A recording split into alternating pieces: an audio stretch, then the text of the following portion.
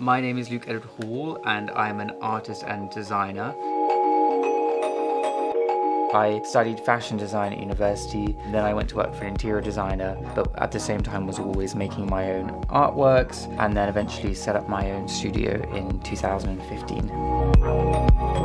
I would describe my world as very colourful, playful and romantic. I can one day take inspiration from ancient Greece, the next day it might be sort of the New Romantics, 1980s, and I'm all about clashing references together.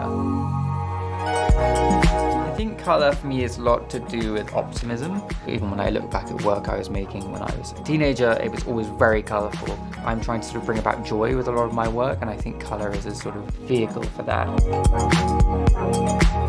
When we first started talking about the project, I was instantly really interested in it and excited about it. The collection is based around the Mediterranean, in particular Provence, and that area of France I've always really loved. A lot of the artists that I look up to have lived or worked there, people like Jean Cocteau and Picasso and Matisse.